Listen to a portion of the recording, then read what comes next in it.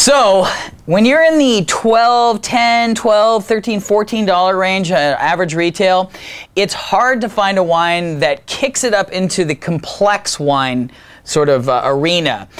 You find a lot of really good wines. You can find a lot of wines that are worth the price, but to get into the sort of finer wine elements is really hard to find, and it's actually somewhat unusual. And we found one here with the Geyser Peak 2009 from the Alexander Valley, one of your favorite places. Yes, definitely. Yeah. And you know, it's really competitive here for Chardonnays in the $12 price range. And everybody sort of brings one to a party and so forth and tries to find one that's really good. Well, guess what? This one is good. It's really good. Let's go back to it. I've been waiting to go back to this.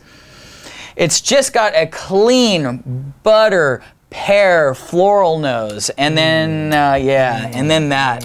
Okay, you got lots of butter flavor, lemon, but there's also some really interesting notes in this wine. There's even a nut, kind of a nutty taste in this wine. There is. There's nuts. There's a tropical fruit element, and this is what really makes this is what kicks it up a notch, is you've got two layers of flavor. You got your nice butter, oak, nutty thing, and then you've got secondary things of lemon and tropical fruit, but balanced. Just comes right absolutely back.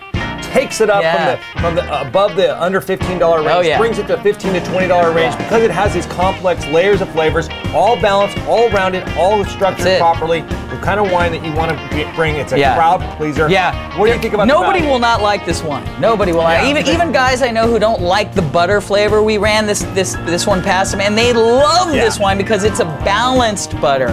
This wine is all about balance, and everybody's gonna like this. So I mean, this is 22, 24 bucks. I wouldn't think twice about it. I think I got a quality Chardonnay, but we're going to cut it back as we do. Be conservative, and I think it's really a safe bet at $18. Yeah, 18 bucks is where it's at.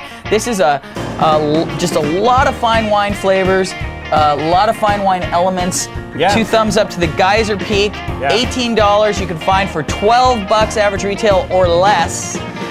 It's the Alexander Valley 2009. I don't know if this bottle is going to make it out of this office. That is, God, it just goes on and on. Did I mention one thing?